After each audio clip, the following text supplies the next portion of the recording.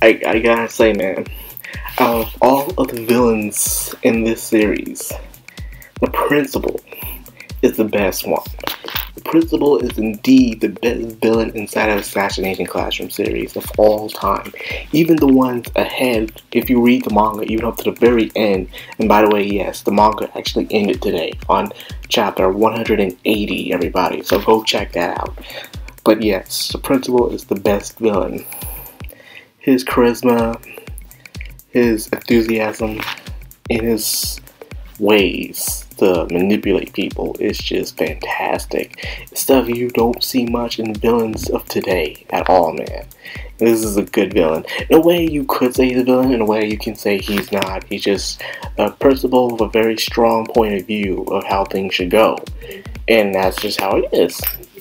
Also shows the pressure that Japanese students also go through, which not many people understand. Is if you go on Facebook, you see a lot of people saying, I want to go to school in Japan because it seems fun in anime, but technically it's hard as ever. Why do you think that they're the most top-rated students of all time around the world today? Because it's hard. It's not easy.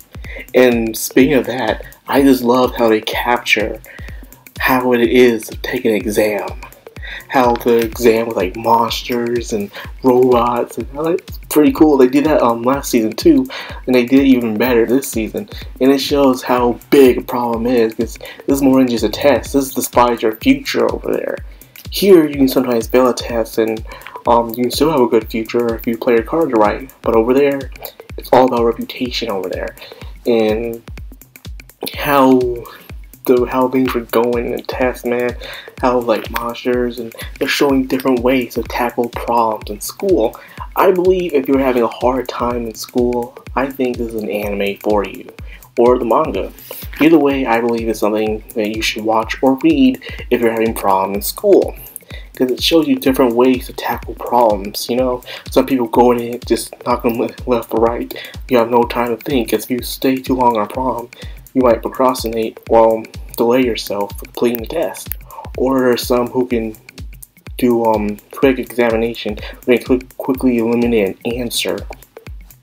So there are multiple ways depending on your personality and how you think of how you can solve a problem. So there was social studies, there was math, there was English.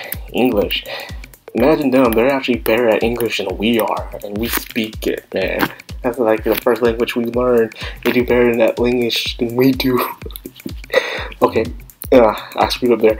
But yes, this is a very good episode. I see like how Asano set off his pride to show that sometimes you need defeat to become better. And defeat will help you see the errors of your ways.